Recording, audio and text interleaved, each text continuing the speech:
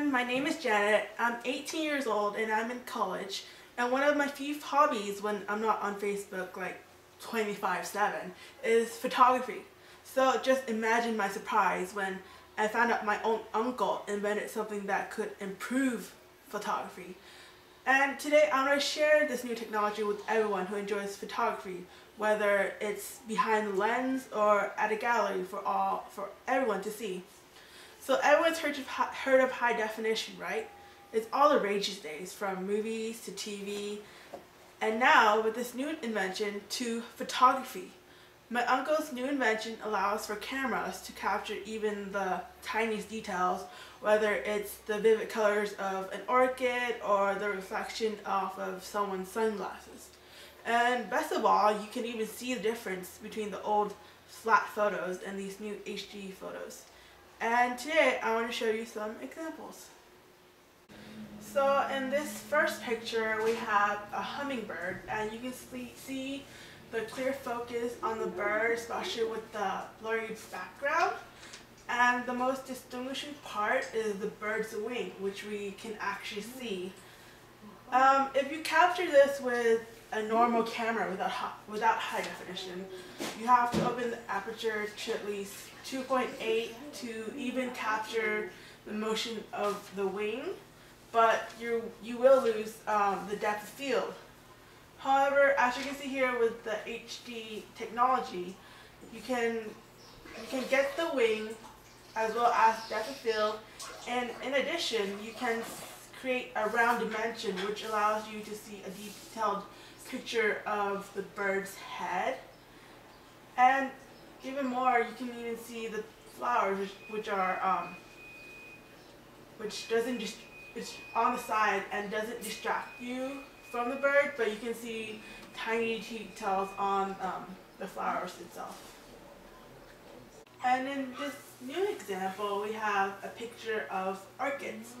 And with the HD, you can tell the rich colors of the dark purple, the light purple, the green, the white, the burgundy, and even the yellow, slight yellow here. And you can even see the small details of the leaf, even though it's behind the orchid and it's not the clear focus. And you can see something peeking out right here from the bud. Looks like it'd be a white flower.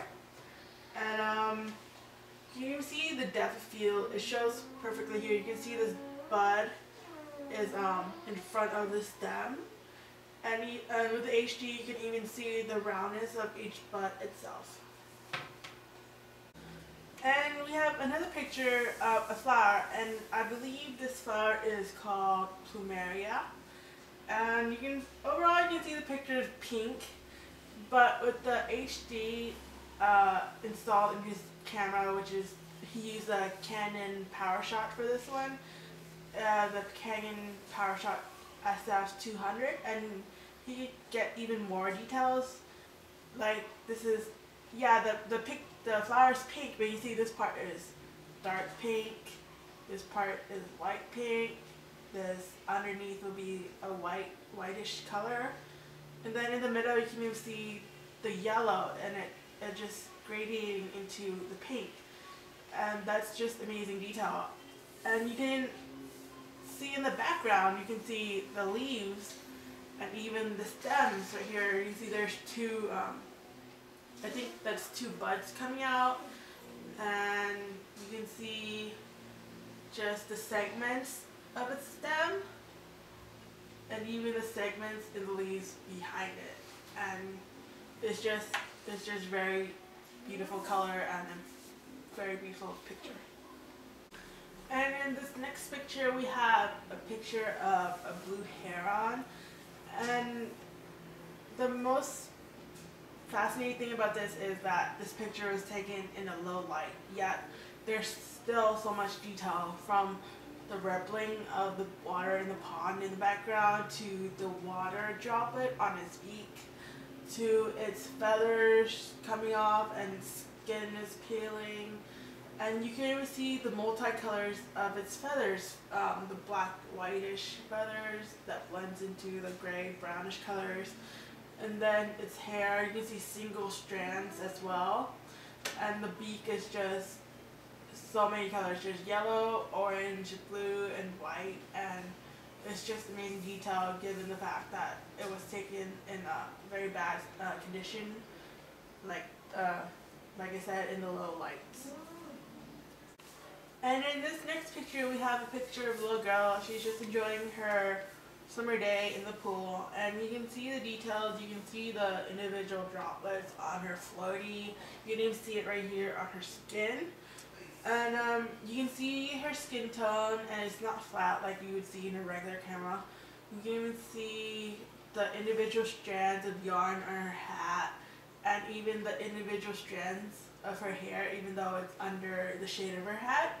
And most of all, you can even see the reflection off of her legs in her sunglasses, and that's just very amazing detail. And for this next example, we have a picture of a shipwreck that is part of a museum somewhere in Oregon. And first of all, you can see the many colors of the decaying ship, from the orange to the brown of the wood to the green. You can even see the roundness of these poles that are standing in the water and the ripples of the water itself. You can even see the detailed bridge in the background, which gives it a very good depth of field.